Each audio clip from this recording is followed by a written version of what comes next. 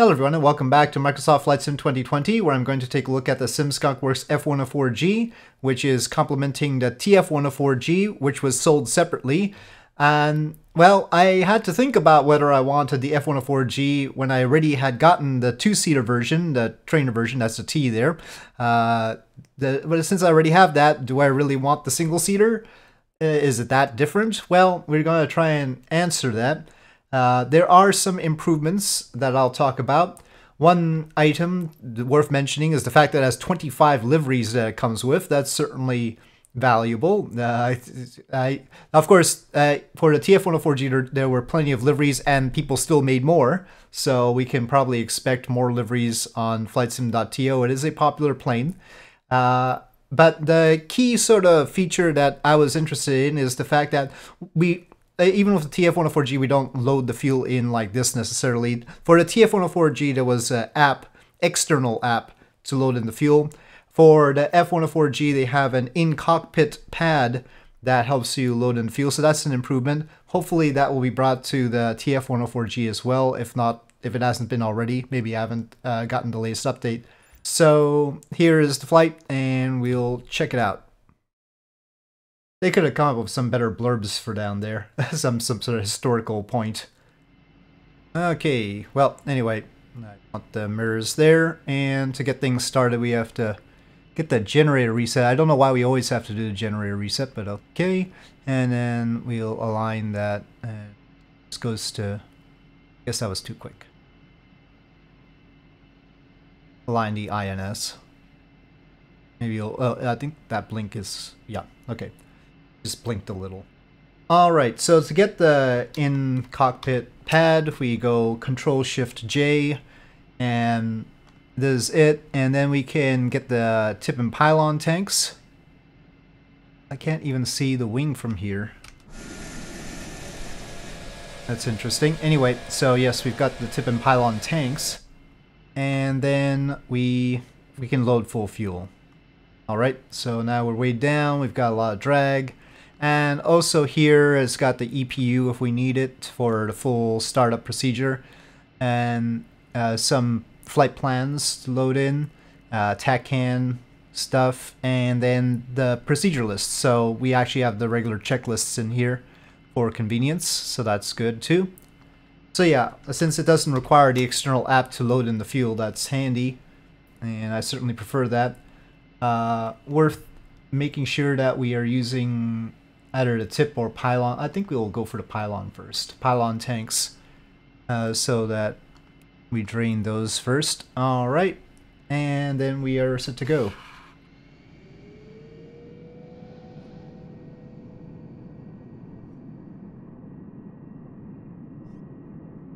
I think this will have more range than the TF-104G and maybe accelerate a little bit better. I have not activated the afterburner.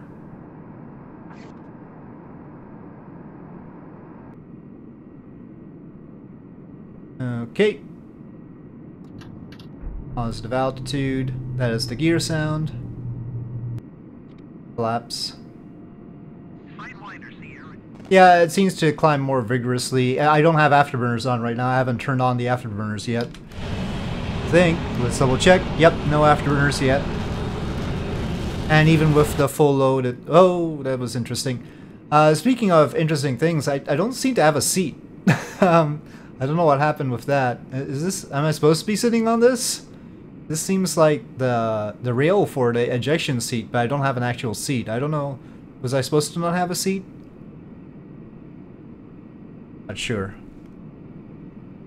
Now this version also apparently has an autopilot, but I tend not to use autopilots on planes like this, so I'll just leave it all be. Yeah, it climbs fairly well here. At least I think it climbs better than the TF-104G. And here it is from the outside. The most important livery, of course, the NASA livery. Very nice. We made a U-turn, flying over Edwards again. There's a good view of Edwards right there.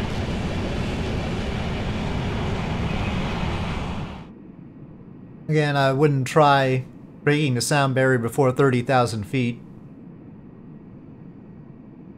Well, it doesn't entirely like to get up to 30,000 feet without the afterburner, though. I think I can coax it, but it's definitely unhappy with that. Okay, line the afterburner. We can certainly hear it, the nozzle position changes and everything. Wish I got the correct fuel flow.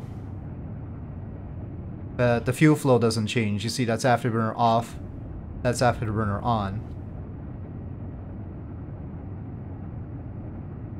I guess that's how the original instruments were.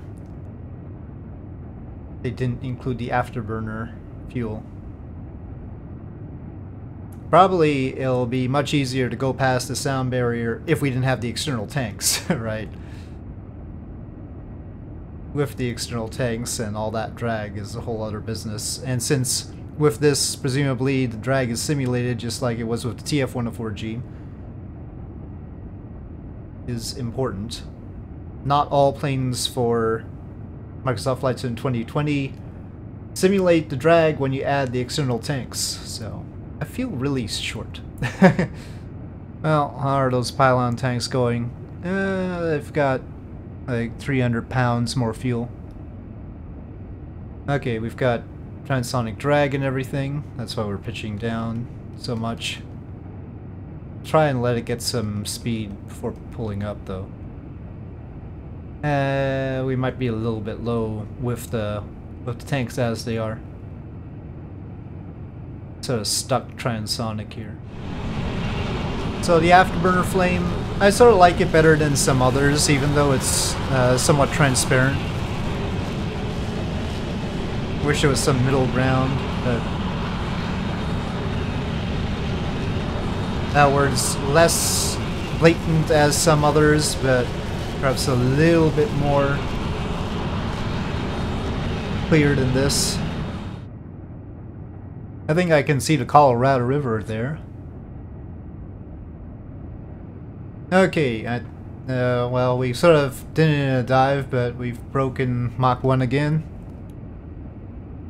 Once again, see if it sticks. That was from 42,000 feet. I think we've passed the transonic region pretty well now. Yep, past Mach 1.2 and increasing, but we've probably... yeah, we've come close to depleting those tip tanks, and I'll be jettisoning the tanks pretty soon. So as usual, the tanks just sort of get us up here, and the rest is without them. Yep, we've got some buffeting. Anyway, now let me get rid of the stores. Okay, we have jettisoned our external tanks. We are now clean. And the buffeting stops, of course, would. It's those horrible little tanks slowing us down.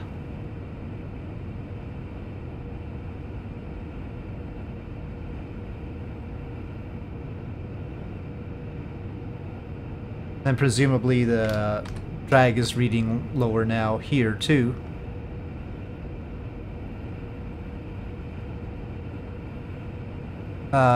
Yes. I don't know why it's 0, 0 though.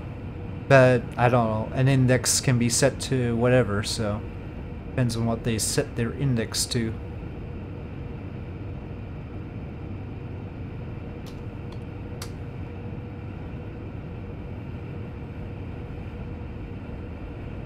That is not a drag coefficient, so all depends what the baseline is. There we go, moving in front. We passed Colorado River back there. Let's check the map.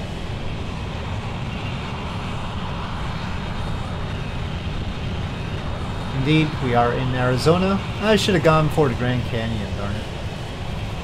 Oh well. That could be fun, flying this through the Grand Canyon.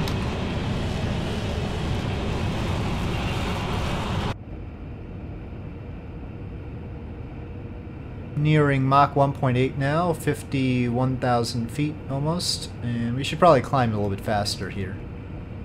It's wiggling around because we're in still in thicker air while trying to go fast. 60,000 feet right there. Fuel is being used quickly now. Our ground speed is currently 1,078 knots at 60,000 feet.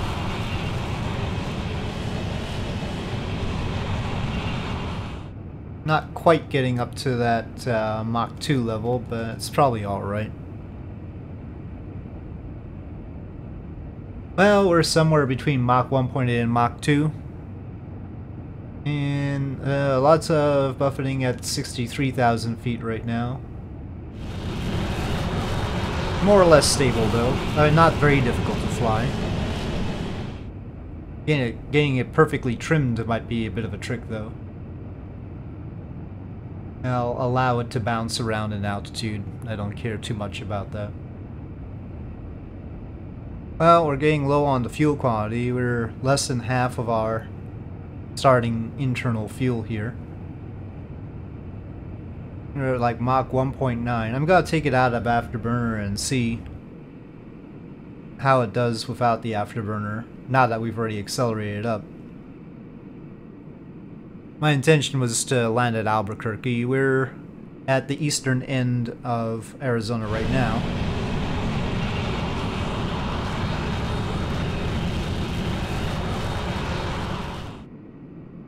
So we're going down, but we're at 900 knots, but that is also going down. 900 knots ground speed.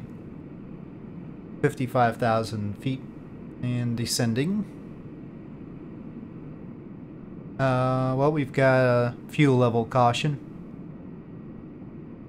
Well, we're gonna have to come out of Mach speed soon, I guess. I'm gonna cut the throttle.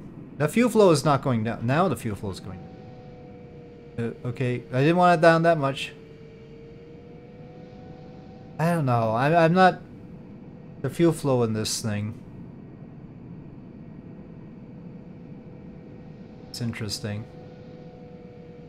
Oh, let's see. Because my throttle is like 80%, more than 82% right now. And it cut the fuel flow by more than 50%. And what is it at idle? Yeah, it's getting low. Oh, let's not hit the red line. That's a big fuel flow range. Yeah, we're getting into the transonic region. It's not gonna hold Mach 1 like this. Still, fuel flow 4,000 pounds per hour. It's not like that's trivial or anything. Just the upper end of it is really high. Also, normally fuel flow is affected by altitude more. I haven't noticed that needle being affected by altitude at all. Which is a bit strange, actually. I don't know if that's a peculiarity of the F-104, but... I mean, certainly something like Concorde, the fuel flow goes down at higher altitudes because you get less oxygen. So... you need less fuel to mix with it. That's alright because you also have less drag with less air outside, so it all balances out. But well, we should probably be descending into Albuquerque anyway. Will we make it? We have very little fuel left. Continuing to descend, 24,000 feet or so. We have about 400 pounds of fuel remaining. Some of that probably unusable. This is reading somewhere between 300 and 400. Alright, well, we've got the highways below us. Somewhere out there is an airport. Well, gotta remember that the airport's at an altitude, so... Well, there's barely anything left in this tank, and we're not going very fast either. I'll have to throttle up here. Well, I see the airport. I can see the airport over there. Well, not so great in this view, but... yeah, I can still see it. Always gives hope. The needle for fuel quality is pretty much 0 right now, though. Always happens this way with me in these planes. Okay. Flaps. Landing gear.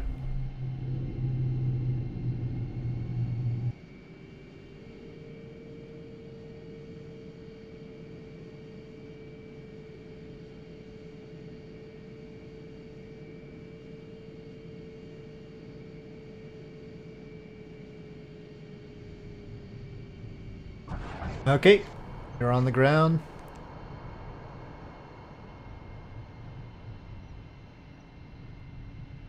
Okay.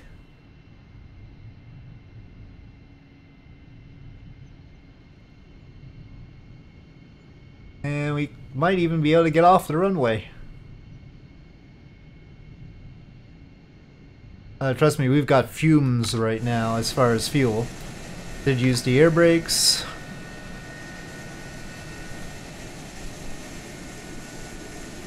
Alright, so here we are at Albuquerque.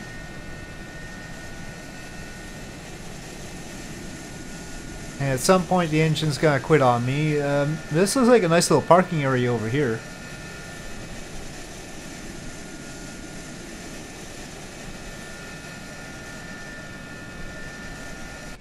Oh, no, the engine's gone. There you go.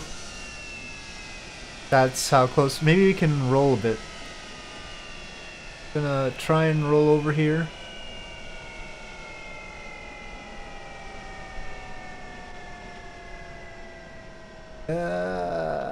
I'll need somebody to tow me.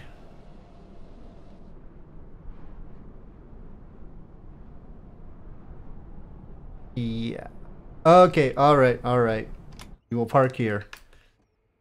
So there you have it. Edwards Air Force Base to Albuquerque, barely, with the F-104G. I mean, you'd have to be really enthusiastic about F-104s to get both of them. I am. But yeah, certainly if you didn't have the TF-104G and you were to really want one, this would be the first one to go with. I think they've made some improvements, especially with this little pad that allows you to load in the fuels and get the tip tanks in. So we can be... Oh, that load full fuel doesn't actually affect internal fuel quantity. That is worth noting. I wonder if I had it totally topped off at the beginning. Let's see, reset to clean. Yeah, it doesn't affect the internal fuel. It's just the external fuel that gets affected by it. Oh, but we have to click the load first. Yeah. Okay, so yep, that is the Sim Skunk Works F-104G. And with that, I'll say thank you for watching. I hope you enjoyed this video. If you did, please do press like. If you have any comments or suggestions, please leave them in the comment section below. And I'll see you next time.